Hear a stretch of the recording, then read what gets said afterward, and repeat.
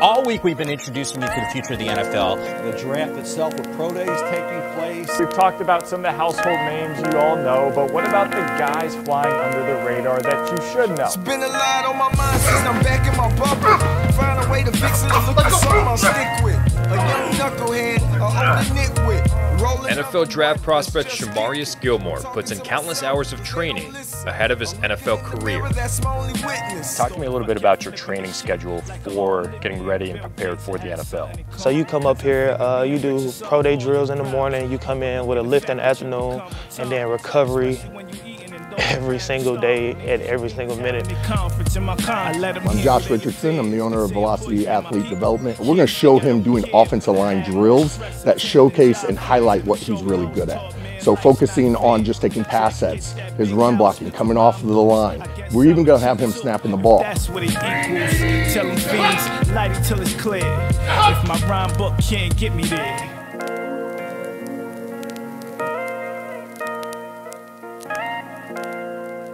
I grew up on the south side of Atlanta. So with my family, I am one of 14 siblings. So I have 11 sisters and 2 brothers. Started playing football when I was 12 years old. You know, a lot of people play rec league and little league and pee wee and things like that. I didn't. You know, my mom was scared her baby was going to get hurt. As Gilmore dominated at the high school level, his size, strength, and agility caught the attention of Georgia State University. Gilmore committed to the Panthers football program in 2017.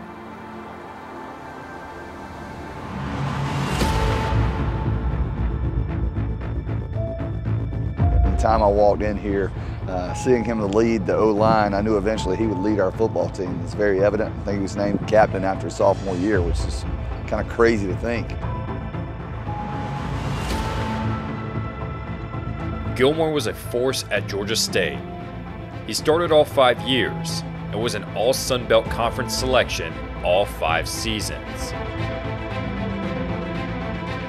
And what he is a winner. He's got a mild demeanor, you know, off the football field, sitting down having casual conversations. When it's time to work, it's time to work. Mild manner, kind of cool, calm, collected. Is this like your kind of personality all the time, or when you put on those pads, are you just a different kind of a person? Oh yeah, man. You know, when them pads come on, you know, I'm a competitor, man. That's why I love the game, man. I love to compete. You don't get this Shamarious on game day. I promise you. You get a head full of steam coming at you.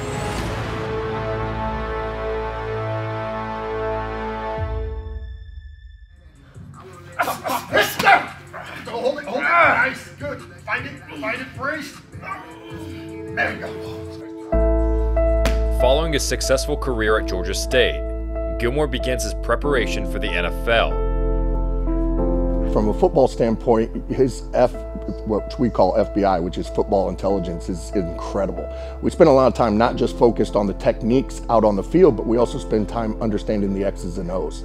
Draw up your favorite run play that you guys ran at Georgia State. I ain't gonna lie, I have a lot of favorites. I'm gonna go over reliable though. I'm gonna go over inside zone with the tight end insert for the backside linebacker. With this one, it's gonna be field right. So if the Sam is walked up, we'll give a tough call. That means everybody's coming through. If he's off, we'll give a 2 middle call. That means we're responsible for the box. Tough down here. Left tackle will take an inside zone step. Well, take an inside foot step and go for the Sam, just in case they run the game. So that inside foot step, if the DN comes outside, he'll be able to collect them. And he does just as well as any coach in being able to explain what's happening technically as well as fundamentally during a play for each position. The running back's read is the nose. So if he plays front side, he has the backside cut. If he plays backside, he has the front side. You didn't get invited to the NFL Combine. Is that something you take personally? You always gotta have a couple chips on your shoulder, man. I feel like I put in the work. I feel like my work is there. I feel like the film shows it. But you know, some things you just gotta take personal. That's something that sticks with me. Gilmore isn't phased from the snub. His focus shifts towards Georgia State's Pro Day.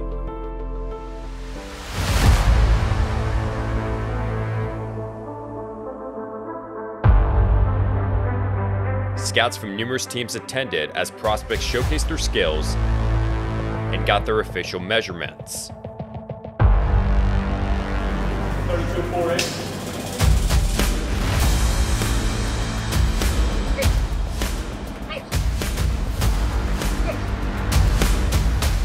But it was Gilmore who stole the show.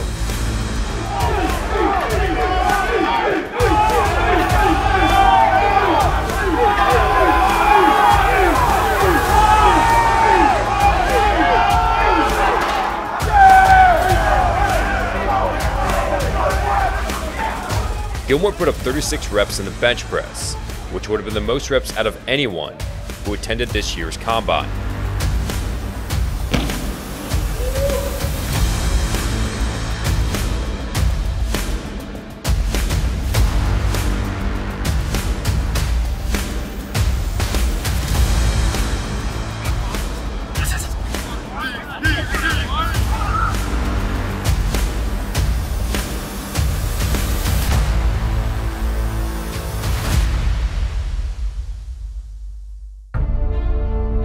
Following a successful pro day, Shamarious Gilmore looks towards the NFL draft, where he hopes a team will give him a shot.